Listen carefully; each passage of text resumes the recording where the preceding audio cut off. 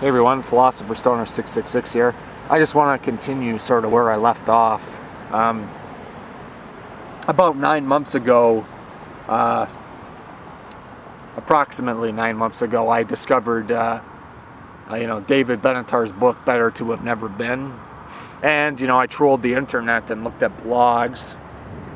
And I found this one antinatalist blog and trolled it. And over the course of a few months, kept reading it and became more and more convinced, that that's the truth. And I sort of went through a bout of depression back in I'd say, October, November, December. And, I just sort of lost the motivation to do things. Not that I'm stupid or couldn't do them. I just was sort of like, well, what's the fucking point? Went through this sort of demotivational thing. Anyway, so I stumbled upon this blog, and I was chatting in the little chat tango thing with this person on this guy's blog, Dima Sokol's blog. It's a good blog, by the way, or it was at least. Like, he doesn't update it too much because there's not really much to say. But anyways, I was having this conversation. This guy popped into the room and he started talking about this guy, Julius Bahnsen.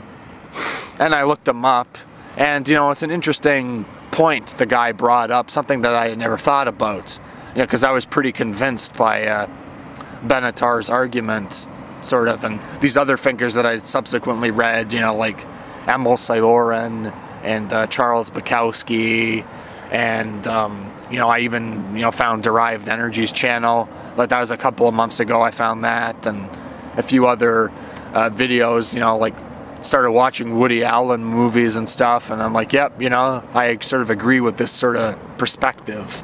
I don't think it's necessarily absolute truth, but it's pretty close to the truth.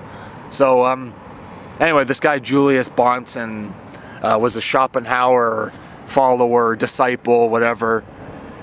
And even though he was like 18 whatever year philosophy, so like 19th century philosophy, he expanded upon the concept of the will. So Schopenhauer talked about the will being this unsatisfiable will. So this guy takes it even farther, saying, that at the end of the day, you can't destroy it. It's like I made a video a long time ago, a few months ago, about the life force, and it's sort of that point I was thinking about back then, but he articulates it way better, and I can't think of the exact quote, but he talks about it being this will, and how inevitably it's like a lust that it just keeps coming back. It just keeps coming back. So the thrust of his argument, the main point the guy was trying to bring up in the chat, was that in order to sort of end life, or to gracefully let it go, is impossible. That life is just going to keep coming back, and consciousness and sentience, or whatever you want to call it, our minds, our self-awareness, organisms with a self-awareness that think and feel, that sort of thing, they're just going to keep coming back if you don't get rid of reality itself, or what entails reality itself, which is physics and chemistry. Unless you can figure out a way to destroy physics and chemistry, it's just going to keep coming back.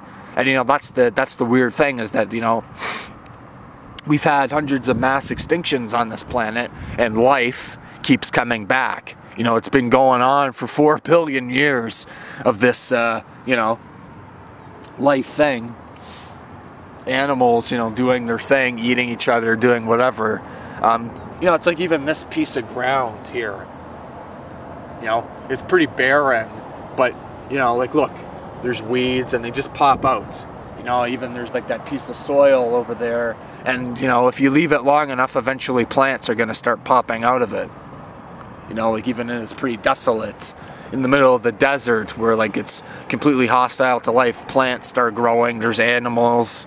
We could nuke this entire planet, and eventually something, cockroaches or something, are going to find a way to adapt and come onto it. So that this life thing and this consciousness thing might go on forever.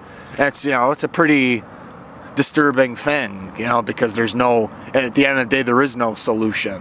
So at the end of the day, you're left with psychology, or helping people get over it, you know, to find some way to self-actualize, or, you know, find out, you know, just something to do to make themselves feel better. So anyways, just sort of toying around with those ideas. It's a very interesting point. And, you know, I guess at the end of the day, you have to sort of think, I guess, you know, deal with the present, but still that, you know, the problem of life, we haven't really, there's a lot of questions that are still out there, like abiogenesis, like why would it need to happen? You know, why do we need to see things in color? Why does abiogenesis keep happening? You know, probably things like the Drake equation, there's probably not life elsewhere in the universe, but then again, if it happened here, it could happen elsewhere. And it's sort of like, you know, what are you going to do, right? It just seems so big picture wise, so out of our little, you know, our little silly human ego trying to control it. And it just seems, you know, like we can't control it. We can't do anything. And, you know, I've been convinced not to have kids because inevitably the human race is going to go extinct, and I'm just not, I can't be bothered with that. And, you know, well, why bring somebody here if they're just going to die anyway, right? Like, that's the way I look at it. But the problem will still be here for the animals and for other creatures. But I guess, you know, I'll be long dead, and, you know, I won't have to give a shit, but something else will have to give a shit. And, you know, it'll just be this problem that goes on forever. And, you know, and none of this is original. I mean, even Nietzsche talked a little bit about it as being the eternal recurrence, that you're going to come back and do the same life, the same thing over and over and over again, you know. So yeah, sounds pretty fucked up at the end of the day. Anyway, just some interesting ideas out there. Philosopher Stoner 666 out.